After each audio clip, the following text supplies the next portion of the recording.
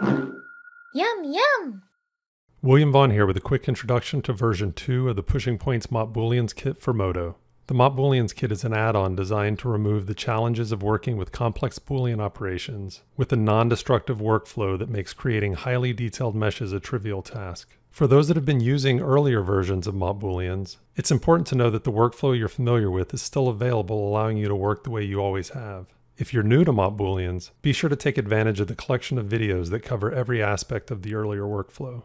Version 2 of the kit introduces an entirely new workflow that provides the same power of MOP Booleans without the use of pie menus or keyboard shortcuts for the core actions of the kit. Start by accessing the MOP Booleans tool palette from the MOP Boolean popover form or using the keyboard shortcut Alt+M. This new form provides everything the previous workflow affords you and more. To start creating, select an item and click the new MOP Boolean build button at the top of the form. For this example, I'll use a simple polygonal cube mesh. This creates all the components to start building a MOP Boolean mesh item and moves the selected geometry to the base driver.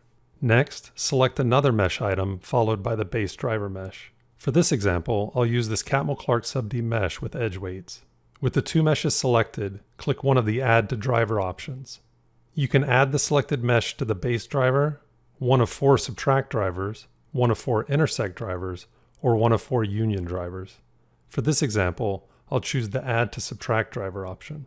All the meshes remain live, enabling you to continue editing them while seeing real-time feedback of the subtraction on the base mesh.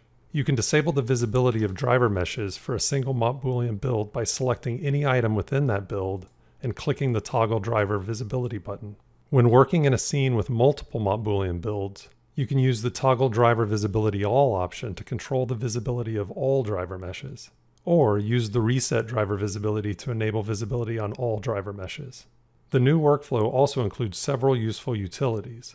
Let's take a look. The new Mesh Item option creates a new mesh item at the top of the item list and can be used to create new components for your build. The Rename option enables you to quickly select and rename the MOP Boolean root group locator.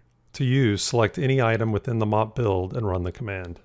To use the Remove option, select any item within the MOP build or any polygons within a driver and run the command. The mesh will be relocated outside of the MOP Boolean build. Using the Freeze option, a new mesh will be created and the MOP Booleans build's visibility will be disabled. To use, select any item within the MOP build and run the command. If you use the Toggle MOP Build lock, the MOP Build's Mesh Items Lock attribute will be toggled on and off. To use, select any item within the MOP build and run the command.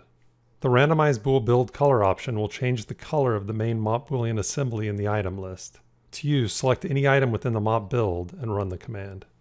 Use the Defer MOP Evaluation option to defer the evaluations of all MOP Boolean operations in the scene.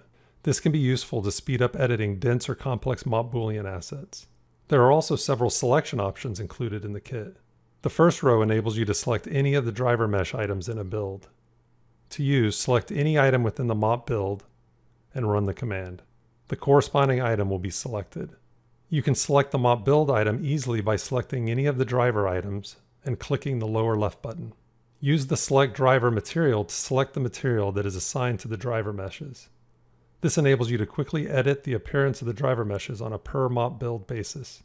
Experiment with these options to gain full control of this powerful workflow inside of MODO.